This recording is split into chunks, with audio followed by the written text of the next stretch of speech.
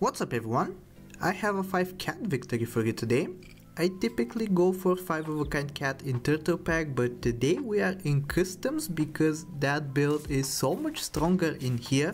So I really hope you enjoyed today's video, and if you do, I really hope that you subscribe. So cat is one of the later tier pets. It's on tier 6, which means the earliest we can see a cat is on turn 9.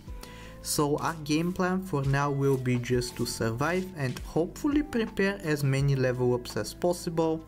Generally when I'm going for a tier 6 5 of a kind, I try to have a level 2 blobfish going into turn 9 so we can level something up immediately up to level 2. But that is for a little bit in the future. For now we are doing pretty well as we find double Ogo Pogo in the shop, and we already have one on the team. So here we go, we have triple Ogo Pogo now, which means we can make everything instantly level 2 or even level 3 in the case of the marmoset. Here we are unfortunately only going to draw, but that is very good news for us as we want to have as much time as possible in the late game to get the 5 of a kind cat online. We pick up a weasel for that sweet gold generation. Because of the Ogo Pogo, we are going to be getting it up to level 2 immediately, which means we get 2 gold every single turn. So that is good news. We'll be working with 12 gold every turn, so we can find a lot more stuff, and hopefully we don't lose in the meantime. We are very lucky with the amount of buffs that we have received on the Ogo Pogo though, and this turn we are completely fine. So I think I'm going to work towards a level on turn 7. I take one right here, which results in a manta ray, which I will gladly take. That is 2 more gold for us every single turn, so we will be working with 14. And 14 gold is a very nice amount of gold to work with because it can potentially allow you to buy upwards of 4 avocados. So that means we get to transfer over 20 gold into turn 7.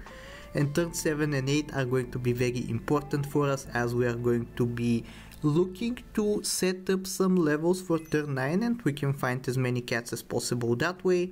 The earlier you can find the cats, the better the run is going to be for you.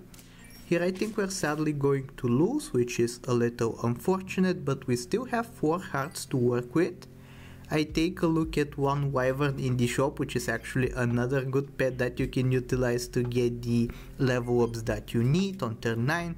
And I think for now I ignore it, but in the future I think I am going to come back to it. And in the future I mean next turn. So let's hopefully not lose this time. We get very gracious breakpoints for us, so we get to win. And now that turn 7 is up, I think we're going to be starting to set up a little bit. We're going to roll once, finding double wyvern, and I think this time I decide to take them instead of the spider. Spider has been very nice for us, it has been allowing us to win, so maybe I could have even sold the manta ray instead, because if I don't want to risk it, I can potentially go for a 5 squat and forsake the gold that the manta ray is going to give us. I think I might actually even do that on this turn, picking up the cow for the milks.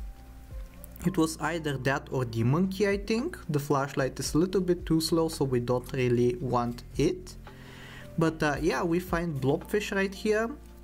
Maybe I should have sold the cow for the 2 gold, but I thought it was going to be relevant towards our victory. Let's see if I was correct though.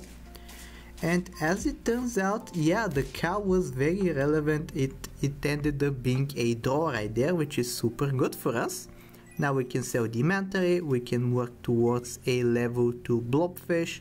We have a banana for the blobfish, but we are not really interested in monkeys. We would rather get as many cats as possible.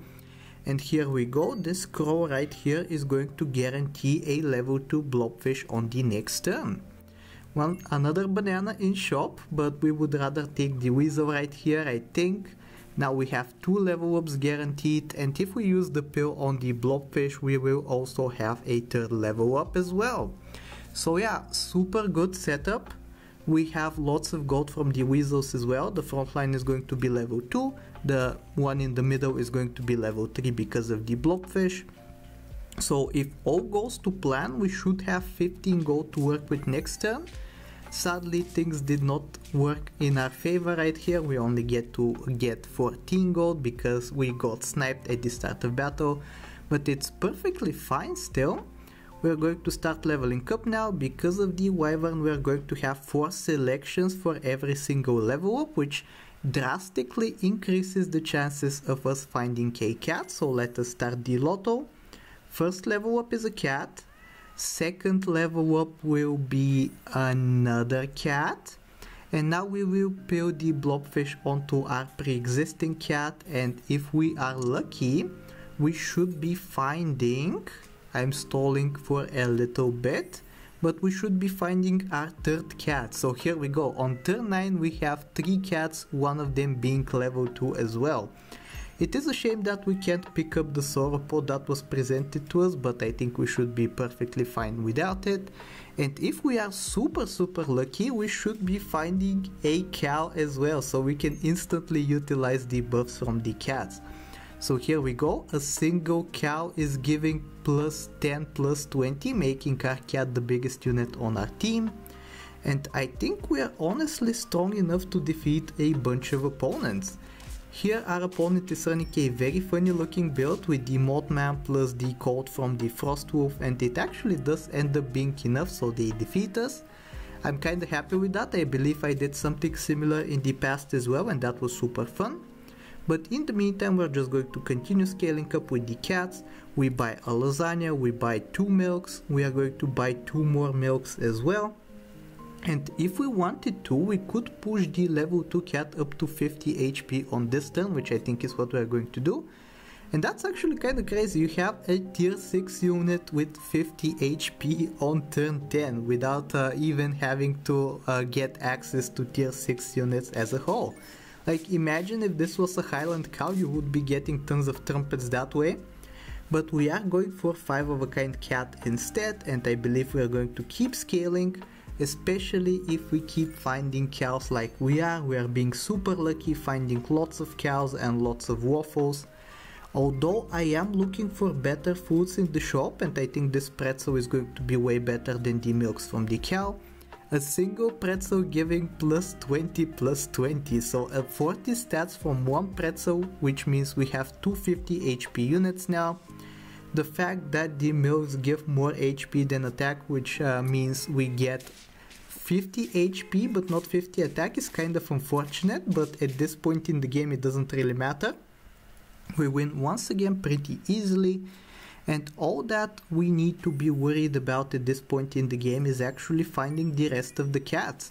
But because we have done so well early on, we have 5 more wins to go, and I believe this team can survive pretty well until the end game, so we should be good to go. As we win once again right here, we pick up a Yeti hoping that it throws some more cats for us. Instead we get to roll some more cows, which is also a pretty big benefit. Maybe I should have even forsaken the level 1 milks and gotten the multiplication onto the level 2 milks instead. I think that would have been a little bit stronger. But that doesn't really matter as we get the 4th cat on the team. 3rd in position cat, almost 50 HP as well, and yet another cow in the shop, which we might not even keep because we already have foods for the turn, and as well as that we're looking for the 5 of a kind completion. So yeah, we're hopping into battle once again. Opponents have melon, which would typically be kinda scary, but because we have so much attack we can even bash our way through the melon and defeat them that way. Getting tons of gold from the oysters on this turn. We can even potentially sell the questing bees for an Excalibur, which is going to give us some extra stats every single turn. But when you have 4 cats, do you really need any extra stats? So I just decide to skip them. Freezing the lettuce, because with this team it's basically the equivalent of a sushi. And yeah, we're just looking for the final cat to complete the 5 of a kind. We even freeze an anglerfish just because the matchmaking is kinda weird sometimes, so we can potentially get matched up with another cat team, even though I don't see them often in the customs pool. Sadly that does not come to fruition, but we should be fine. We still have 2 more turns left to go. We could even gamble a little bit by selling the stoat, hoping to get the 5th cat that way. but I decide to just play it safe instead. I might not even buy the lasagna right off the bat because we are not getting too much stats out of it. But yeah, we do find the 5th cat regardless, even though I was grading a little bit with the lasagna. And we should be good to go. I think the team is strong enough to win without any problems, even against this scummy team. He says as he's playing 5 of a kind cat himself, which is extremely scummy in and of itself. But yeah, we are coming up on the final turn right here, putting some equipment onto the cats, and if we manage to get the last cat up to a decent stat line, I think we'll be super happy. So yeah, that will do it for this video. I really hope that you enjoyed it, and if you did, I really hope that you like, sub, do all the generic stuff, and I will talk to you next time. Take care.